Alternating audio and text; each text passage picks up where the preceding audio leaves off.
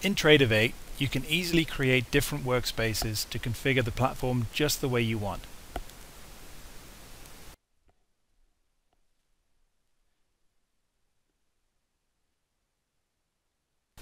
To create a new workspace, simply add the modules you want to use in your workspace.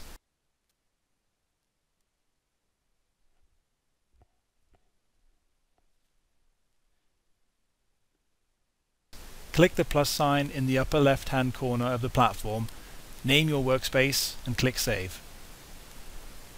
Your new workspace is now created and you can see the workspace name in the platform title bar.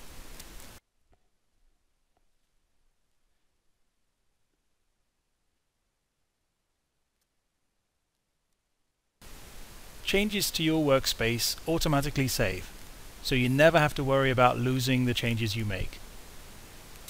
You can create as many workspaces as you want in Tradovate to organize your trading tools just the way you need.